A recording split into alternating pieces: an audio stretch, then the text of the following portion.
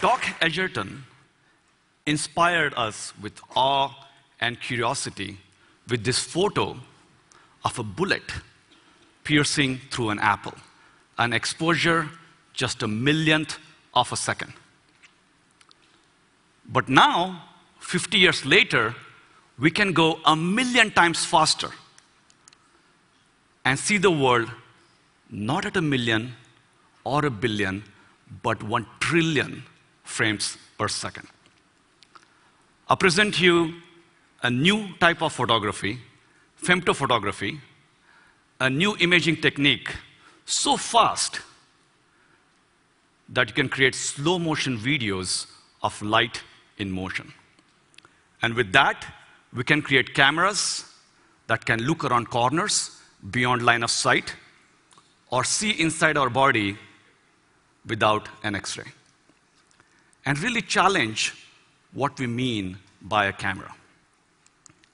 Now, if I take a laser pointer and turn it on and off in 1 trillionth of a second, which is several femtoseconds, I'll create a packet of photons barely a millimeter wide.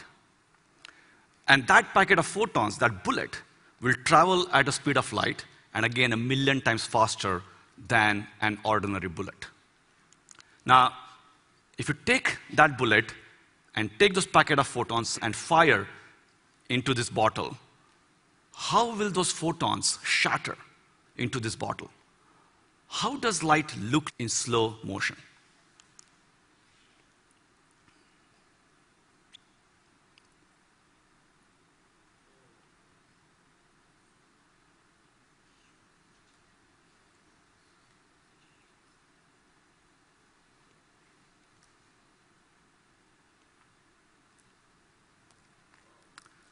Now, the whole event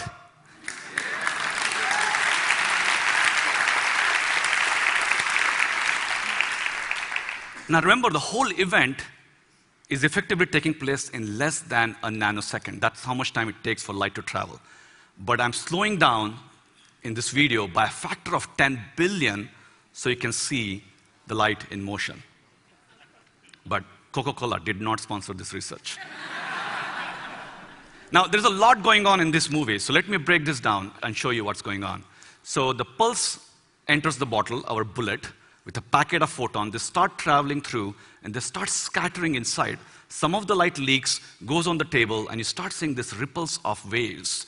Many of the photons eventually reach the cap, and then they explode in various directions. As you can see, there is a bubble of air, and it's bouncing around inside.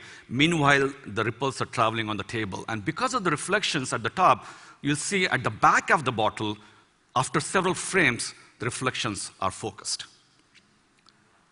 Now, if you take an ordinary bullet and let it go the same distance and slow down the video, again by a factor of 10 billion, do you know how long you'll have to sit here to watch that movie?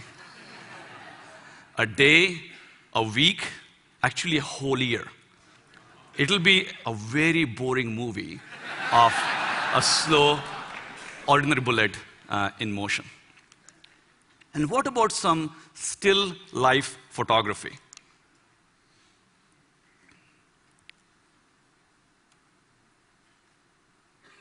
You can watch the ripples again washing over the table, the tomato, and the wall in the back. It's like throwing a stone in a pond of water.